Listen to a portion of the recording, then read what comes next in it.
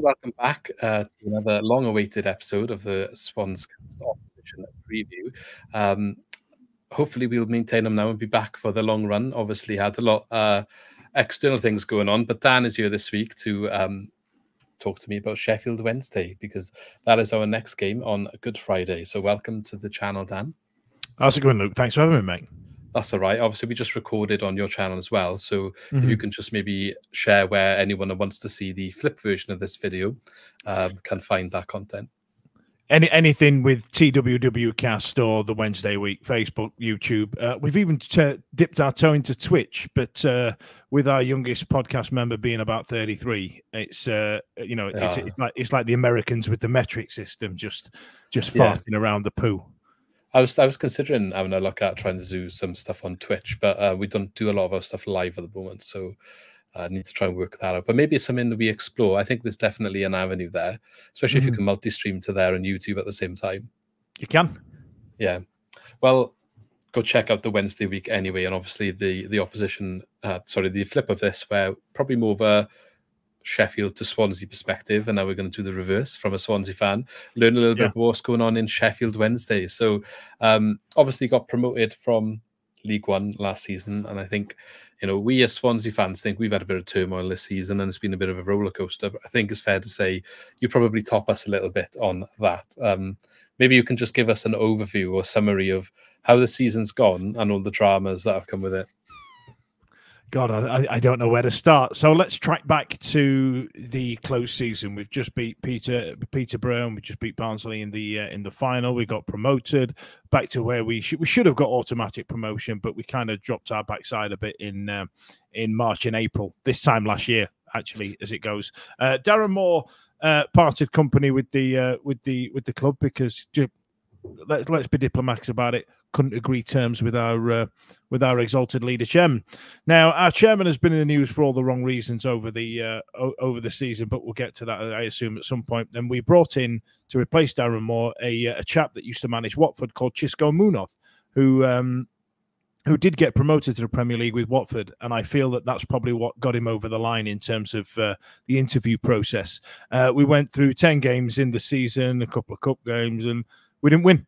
Didn't win one. The only game that he won was a cup game against Chesterfield back in, oh God, it seems like so long ago. Could be August, could September, but yeah, we just didn't win. So we gave him his marching orders. We had a game under one of our coaches, and then we brought in Danny Rule. Now, Danny Rule has been the number 2 at Bayern Munich, the number 2 for the German national squad. He also worked in the Premier League for Ralph Hasenhüttl as at Southampton as well. So, he understands the English mentality in the game whatsoever. And we ended up picking up a few wins. We ended up finally getting that monkey off our back and getting a few wins. October and November wasn't too bad. Lost a couple, but also won some last-minute ones that showed true character. Christmas wasn't great. Christmas wasn't very fruitful. And then over the last 7 games, we've won 5 of them. We even went on a 4-game win streak, which we haven't done since 2007. So, there's massive improvement there, and the players are settling and finding their feet. Unfortunately, the last 2 games we've lost, one of them being an absolute spanking from Ipswich Town, 6-0. But for some reason, we decided. I think Rule kind of looked at it as a bit of a free hit, given where they are in the season, and decided he wanted to try 4 at the back. Whereas we've been playing 3 with 2 deep wing backs. He tried to play 4 at the back, and we got our backside handed to us. So I think we know what I think that's like the 4th manager on the bounce that we've had that's tried to play 4 at the back and then realised it's not worked. We don't really have the players for it, and decided to give it up as a bad experiment. So I can see 3 being at the back with 2 wing backs happening this Friday. So as it stands, we are still 2 points to get out of the relegation spots, but we were dead and buried. We were dead and buried after the first third of the season. We were done, and the character and the passion and the impressive tactics, if you will, from the gaffer to climb back up and keep in with this party has been amazing. But the issue is that the teams that were down there with us, like QPR, Huddersfield, Stoke, they, much to their testament, fair play to them, they've also been picking up a few wins. And so as a result, what we've ended up doing is dragging like another 7 teams into the fight. And as I've just said on our show, like I feel that you're just out of it. You're the cutoff, as it were. So if I look at the table, you've got, you know, Watford, Bristol City, Swansea down to 15th, and then Millwall 43 on 16th, and then us on 38 in 23rd. With 10 games to play, there's a lot of football could be played there. There's a lot of teams that I think are banging trouble. That Blackburn, namely, they've not won in 5 minimum. Their club's an absolute mess, and I think they could end up sleepwalking into relegation because they've got the toughest running, I think, as well. Yeah, Blackburn. I know I've got Blackburn fan who's quite worried. I know Birmingham as well, struggling to pick up wins. There's a couple of big teams that are struggling down there, really. And I know you're saying we're out of it. I think maybe one more win. I know we've got 10 games to do it, which is probably in our favour. One more win, I think we should be okay. We have managed to pick a form up. But yeah, going back a couple of weeks ago, we were definitely in the thick of it as well. But what I will say is you were right. You are right. I think a lot of people did think you were dead and buried. I should have stats flying around earlier this season that you had the worst ever start to a championship season in longest period without getting their first win. So the fact that you are literally 1 point clear of being out of the relegation zone, and it probably felt like you've been saying that for a couple of weeks based on your form picking up, and then just not managing to creep out because the teams who were in 21st kept getting a win as well. I do feel for you a little bit because the form is not one of someone who should be down there right now, and they're giving it everything to try and get out, and I would love to see that happen because it would just be such a good feel-good story. And I think your manager who's come in now maybe would have a shout for manager of the year if you can get over the line. So fair play. If he pulls it off, we're going to give him the keys to the city, and he can have my missus. Well, that's a big statement. We'll revisit that to see at the end of the season. Yeah. Looking at your last 8 games as well, you mentioned the 5 wins. 3 losses have only come against Leicester, Leeds, and Ipswich. So should Swansea be worried about your form? I don't know. I don't know. We've not picked any wins up, like you say, against the big teams. And when we've lost, we've not looked like getting out of second gear. You know, that age-old adage of which insert team name is going to turn up on this day. You know what I can guarantee is that we're going to turn up and give it a go. There was a point under Munoz at the start of the season that as soon as we conceded, heads were down, we were never going to come back. It was never going to. There wasn't any fight, any desire. And then there was one point where we played QPR and we scored something like 2 goals after 90 minutes to win 2-1. So there's some fight and desire there that we've not had before. And with it being so far away, I'm hoping that, you know, travel fatigue might kick in, just like Plymouth for a lot of years seem to have had, where no one likes going down there, no one likes travelling all that way, and I'm hoping Swansea might be Swansea Sheffield might be a step too far for your lads. We've been in the league for a while now. I think we're used to travelling, and Swansea's quite. You've got to travel to go everywhere for our away games. Quite, to be fair, and even when we were in the Premier League, you know, there wasn't really anyone that close to us in the Premier League. Birmingham clubs maybe the closest, but yeah. So I think the travelling, perhaps we're a bit used to it, unfortunately for yourselves. But I don't want to eat my words, you know, famous last words and the rest of it. We luckily didn't have that many players away on international duty as well. Although their disappointment, let's hope they can bounce back from it. I don't think any of ours actually featured in the last game. So that's why you didn't beat Poland, didn't it? Well, I mean, Liam Cullen missed his penalty against Cardiff, so maybe it was why he didn't come off the bench for that. Maybe. But yeah, we'll see. We'll see what happens Friday. So I know you mentioned the formation of the last games. I've gone back to Leeds, perhaps as a more of a representative lineup and setup. Is a similar way that you think you'll set up against us when we make the trip up? And is there any changes from that team potentially that we should be looking at? The only thing that tends to get tinkered around with is a defence a little bit, but they tend to be like for like swaps. There's going to be Beadling goal, a young kid, 19 years old. Got him on loan from Brighton, stole him from think it was Cambridge or Oxford or one of those posh clubs, that that he was on loan there, and then they terminated loan, and then came to us. And then we've got Jamaican international Deschamps Bernard, who's played this weekend. So we may rest him. I don't know, but what I can probably guarantee is that we're going to play wing backs. That we're going to have Marvin Johnson down one side and Paul Valentin down the other. Barry Bannon has been playing a bit more of a different role this year. We seem to have got finally got a decent role for him by sticking 2 defensive midfielders behind him, in one of them being Will Vaulks, who seems to be having a great season right now. And then up front, we've got Jan Poveda that we've had on loan from Leeds, who is a sublime player, but picked up a knock and ended up dropping out of international duty for Colombia. So we don't know. We're a bit touch and go whether he's going to play. We've got Jerry Gassama that's played on the same pitch as Lionel Messi, albeit, at a very low level. Like, you know what I mean? He was there at PSG when Messi was there. And then up front, we've got Ike Ugbo and his old Cardiff pal, Masaba. Not Cardiff pal. They played in Belgium together, sorry. And we've got Ugbo from Cardiff, sorry. So Ugbo managed to find a bit of scoring form during that period when we did pick up some points. So hopefully he can pick up where we left off. Will Vaulks would have been his Cardiff pal, wouldn't he? When you,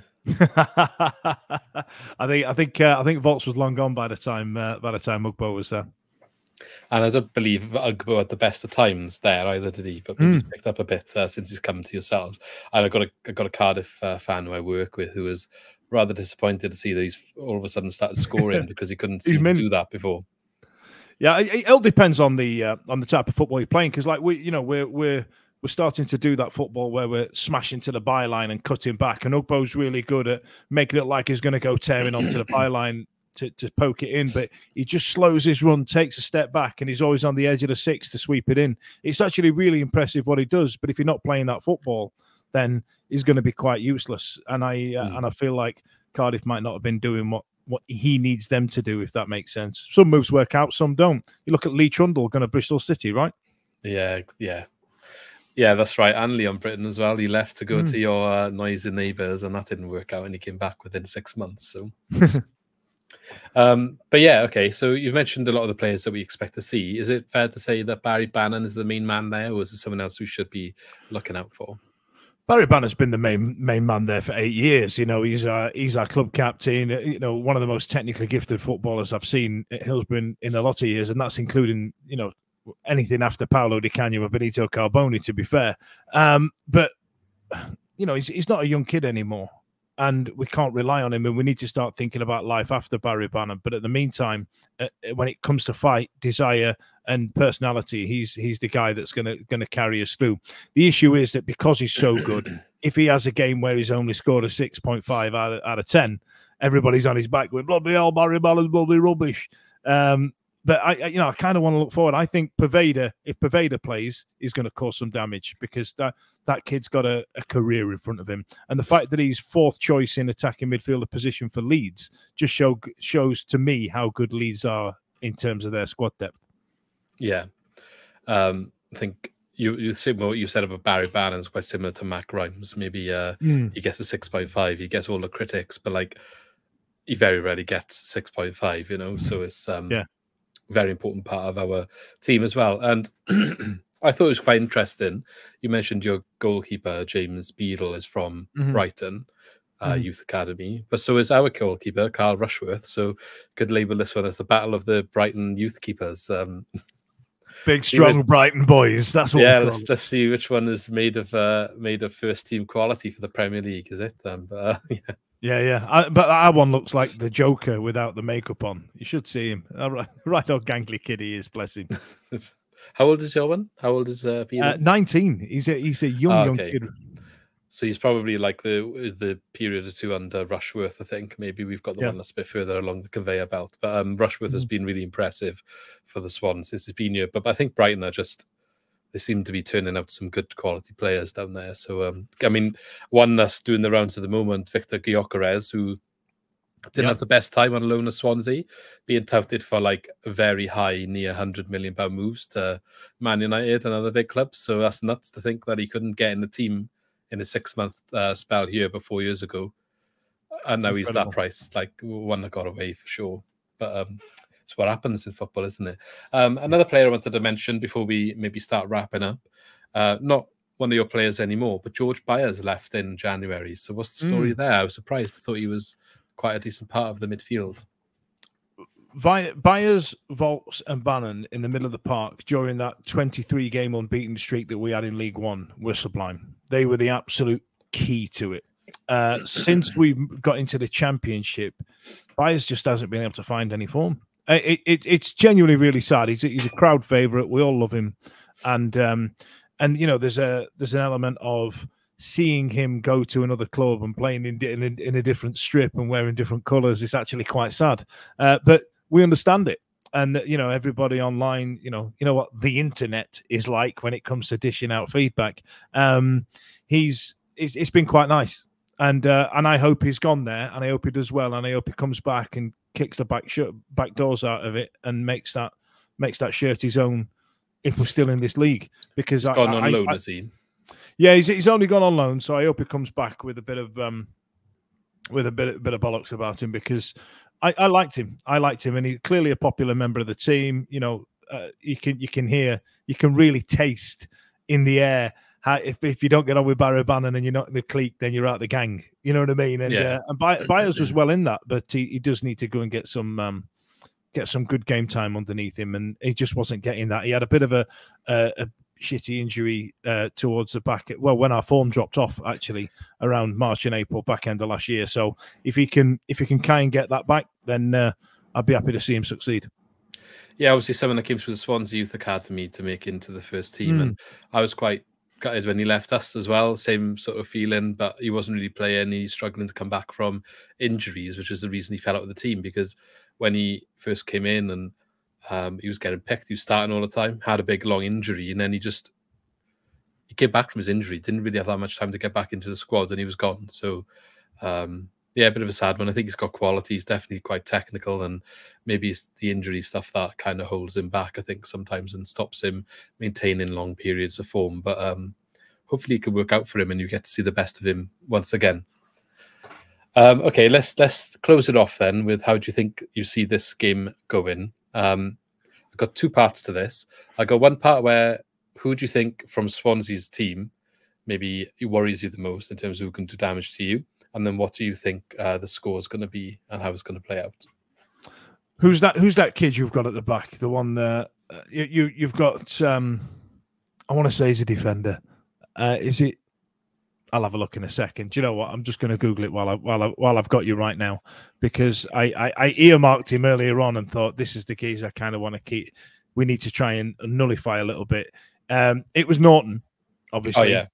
And then, as you just said on our show, that Darling and Wood have played quite well against Cardiff. I watched that game and it looked so assured at the back. It was actually impressive to watch. In terms of what we're going to do, I think there's an air of necessity around us trying to. Unfortunately, I don't want to be disrespectful, but you're in that band of clubs in the league that we have to get points against, and the Hillsborough crowd won't have it if we don't come out all guns blazing. I think it's got the potential to either you winning 1-0 or us beating you 2-0 to get splinters on my ass. Yeah, well, I said in yours as well, didn't I? I said 2-1 because I don't know if we'll keep a clean sheet 2 games in a row. We struggled. We've only had 7 all season, I think. But watching the way you defended against Cardiff, it's an anomaly game, though, isn't it? You've got to take that one out of the picture when it comes to looking at the season. There was a lot more at play there and a lot more context to rile up the team and get the performance out of them, So they were all switched on for 90 minutes, and that extra adrenaline kind of overdid any of the maybe stuff that happens usually where we fizzle out at the end of games, maybe fitness or whatever it is. But the crowd being so up for it, like it's a derby and a massive game for us, and hopefully we can maintain that going forward. But I haven't seen enough for a longer sample size to think that's still not an issue. So we seem to go out on top and dominate the games at the start, keep the ball really well, make some chances, but don't take enough of them. And going into the second half, then we seem to that isn't as much. and the other team comes into it a bit, especially going away. So if we're 1-0 up or something and you feel like you can get into the game in the second half, you'll probably come into it. Oh, if it's 0-0 and it only takes one goal to win it as well, we'll probably get a bit edgy. But that seems to be what's happening. So yeah, we'll see what happens anyway. But thanks for your input. One last question, funny one, not football related, to end on. I like to ask, what is everyone's favourite football scran that you've ever had at a stadium? Oh God, I'm going to get pelters in South Yorkshire. When I was a kid, if Sheffield Wednesday weren't playing at home and Leeds weren't playing at home, my dad and I would go and we'd agree on going to watch Rotherham United. It's like you and your dad supporting different teams are going to watch Newport, for example, right? Yeah. And we used to go and watch Rotherham, and I was always enamored by their pies. I don't know what they did at Rotherham to them, but they're still very good. They're still excellent. So what flavour? Oh, it's got to be minced beef every time. Minced beef every time. You can't piss about when it comes to a good pie. Go and try a pie next time we go to Rotherham away and see what it's all about then. Thank you for coming on, Dan, and remind everyone where they can find your content. At TWWcast on all of them, even TikTok. And Twitch, you said you get into as well. Yeah. So go check that out. Go check that out for, obviously, we've got a preview ahead of this game. I'm sure you'll discuss afterwards as well. And just to see what's going on in Sheffield Wednesday. But thank you very much for coming on. I know you've got to shoot off to go and do other commitments. So thank you very much. And we shall hopefully speak to you again next season. Let's hope. Hopefully so. Thank you very much.